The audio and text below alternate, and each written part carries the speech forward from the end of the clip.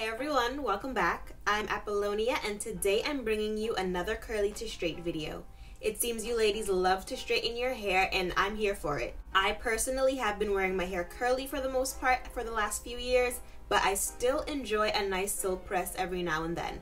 So it's always good to know the best tools and devices that are on the market, especially if you have curly hair and you like to do your own hair at home. If you read the title and you clicked this video, then you know that today I'm going to be reviewing the Dyson Corrale hair straightener.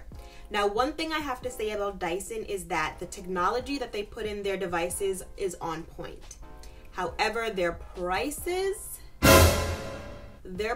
hurt. Like they're pretty steep. So you as the consumer need to be educated on if that's an investment you're willing to make.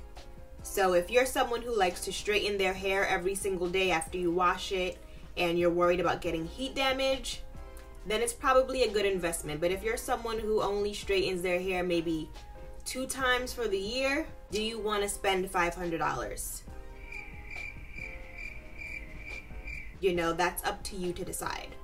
But I'm here to show you how it works on my 3C4A hair. So by no means am I a professional hairstylist. I'm going to use it the way that I feel is most efficient for myself in getting my hair done. So without further ado, let's jump into it. So there are other videos demoing the Dyson Corrale hair straightener on YouTube, but I'm here to add some diversity because if you have curlier hair like me, watching 10 videos with someone who has pin straight hair is not going to help you. So here I am. So I purchased my Dyson from Ulta.com and I spent my own money on it. This is not a sponsored video. And the first thing that I noticed was the weight. This thing is heavy. It feels like a newborn baby. That's how heavy this is. So the Dyson device itself comes in this beautiful velvet wrap.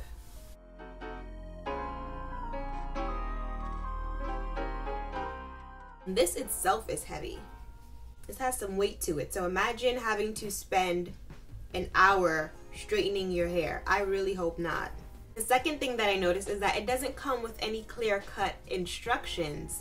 It comes with these little picture graphics like you're putting together IKEA furniture that's supposed to demonstrate how you're supposed to work the device. No real words, so I'm not sure about that.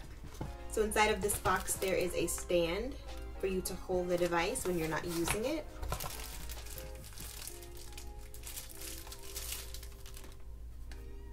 This is the base for the stand, and this is the back of the stand to lean the straightener against.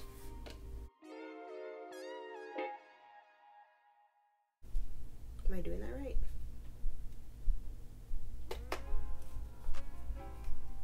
So this is what the stand looks like. And again, just a little cardboard cutout with pictures of how you're supposed to connect the straightening device. And finally, in the third box is the charger. One of the features of the Dyson Corrale is that you can use the device either cordless or plugged in, which I think is kind of beneficial depending on what you need it for. If you're someone who likes to walk around while straightening your hair, or if you're a hairstylist and you like the flexibility of being able to move around without having to worry about tripping on cords. If you're working in a space where there are no outlets, you know, one of the reasons why the device is $500 is because of the technology that they put into this. It's supposed to be really sufficient in straightening the hair because of the flexible plates that are inside. So to open up the Dyson Corrale, you push this sliding button up and that pops it open. It also contains smart technology, so it turns off by itself after 10 minutes of unuse. That way the device doesn't overheat and also doesn't catch fire. So today I'm going to try styling my hair cordlessly. So the first thing I'm going to do is hold this power button for 1 second to turn it on. And you can see that it's fully charged. I charged it overnight. And now it's telling me to press this plus sign button to turn up the heat. And it has different degrees. So it goes 330, 365, 410, and in between you select which heat setting you want it to be on. I've never styled my hair at 410 degrees, so I'm gonna lower that. I think 330 should be okay. So it's gonna warm to 330 degrees. So of course, before using this device, you want to make sure that your hair is already dried. So I have previously shampooed, conditioned, and deep conditioned my hair. I blow dried my hair and I applied my heat protectant. And now I'm going to be applying a little bit of the Perfect Hair Day heat styling spray from Living Proof, just to make sure that my hair is double coated and protected from any heat damage, even though this device is supposed to be preventing that anyway. I also want to mention that during inactivity, this device starts beeping to let you know that it's on and it's not being used.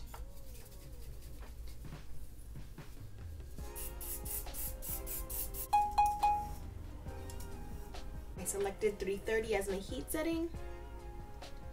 So let me get a little closer.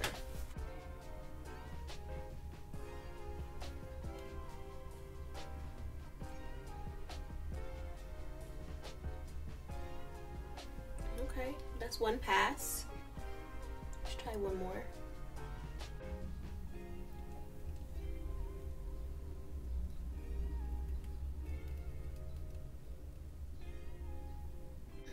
Not bad.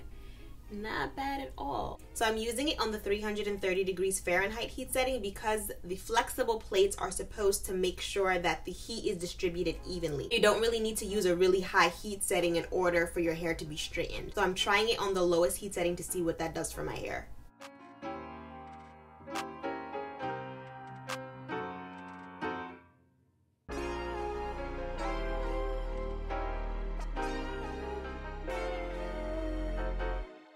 The Dyson Corrale has intelligent heat control.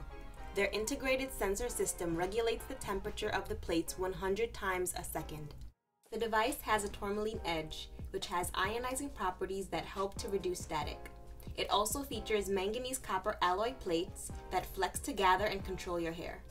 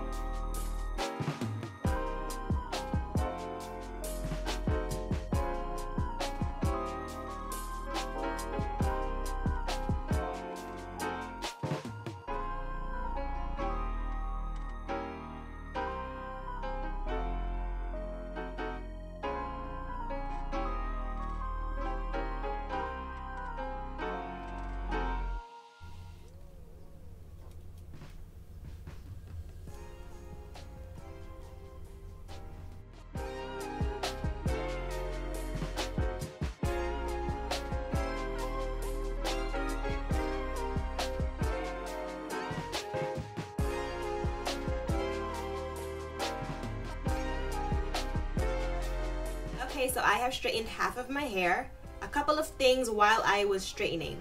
I noticed that it takes about 1 or 2 passes on the lowest heat setting, which is 330 degrees Fahrenheit, to straighten my hair. I do have to go back and do a little bit of the back and to touch up my roots, but at the lowest heat setting, this is not a bad result for just 1 or 2 passes. Also, I noticed that the battery of the device is depleting very quickly. It's not taking me too long to straighten my hair because, as I said, I'm only doing 1 or 2 passes on the lowest heat setting. But you saw that the battery was completely charged when I started, and it's only been about maybe 10 to 15 minutes and it's already halfway depleted. I also noticed that when I was using it, it almost didn't feel like it was on at 330 degrees.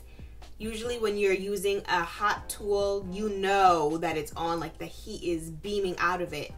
Right now, the heat is only concentrated to this portion, which is where the plates are, so that's great. But I noticed with my other hair tools, specifically flat irons, you can feel the heat radiating out of it, and right now, you don't feel that. So now I'm going to start straightening the second half of my hair, and then finally I'm going to touch up my roots and the back.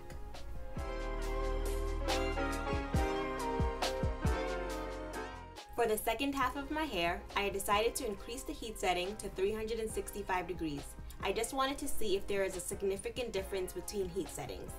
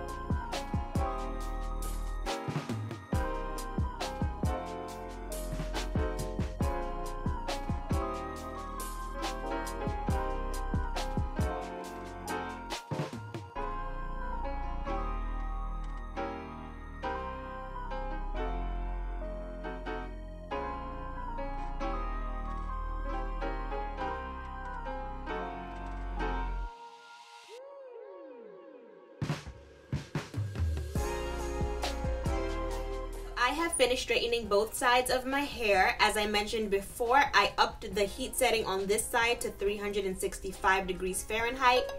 On this side, I used it at 330 degrees Fahrenheit. So you can see that the higher heat setting did a better job of straightening my hair, whereas this side is still a little frizzy, and it's probably getting even more frizzy because of the humidity.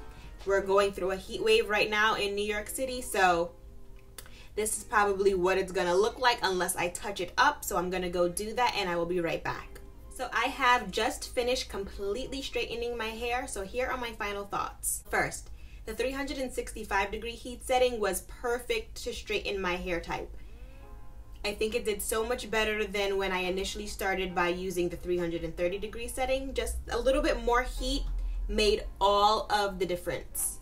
Plus, it is really humid here in New York, so being that it's humid and I don't have on my air conditioner, I think these are pretty good results. And I only went over this side one time with the straightener. When I initially started with the 330 degree setting, I had to go over it maybe 2 or 3 times just to get it a little bit more straight. But with the 365 degree setting, it straightened it within one pass, so that's perfect. Secondly, I also noted that straightening my hair completely and also touching up my roots and the back depleted the battery. So you only get about 30 minutes or so cordlessly. And I tried to fiddle with it a little bit to try to see if I can straighten my hair while it was plugged in, and it wasn't really working, so I'm gonna have to play with it a little bit more to figure that out. Also, my hair feels really smooth, it's shiny, I don't feel like I have any burnt ends or anything like that, so that's always a plus. So these are the results that I got using it right out of the box. Of course, let me know what you think. You're supposed to be able to do so much more with the Dyson Corrale. You should be able to do curls and beachy waves. I have to play with it a little bit more before I get comfortable doing any of that, and then also I have to get accustomed to the weight of the device. But like I said, for the first time using it right out of the box, I don't think these are bad results for what they are. And as always, I would appreciate it if you like, share, and subscribe to my channel. I want to thank you all so much for tuning in. And until next time, bye.